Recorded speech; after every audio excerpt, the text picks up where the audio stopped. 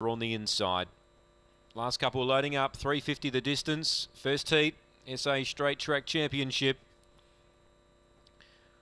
Carencia in the red, last couple loading. Naja's in. Woodside Jester comes up.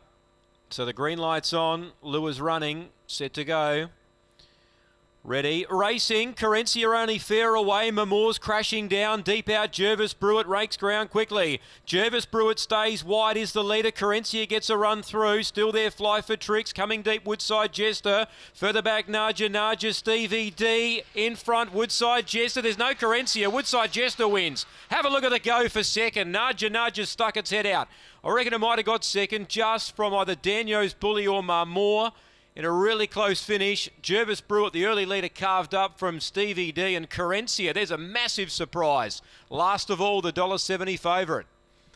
Woodside Jester, number 6, takes it, $18.95. He worked his way to the middle of the track, out there where the early leader was, Jervis Brewitt, but soon got the better of him.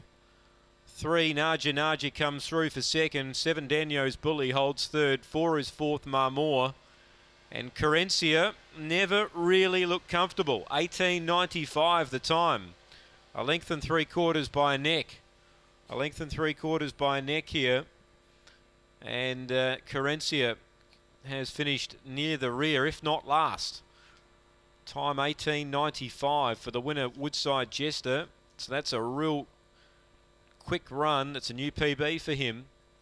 3 second Naja, 7 third Daniel's Bully, and 4 gets fourth Marmore after heat 1.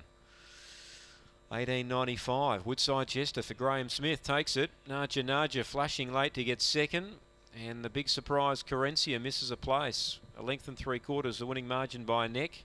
After heat 1, it's all clear.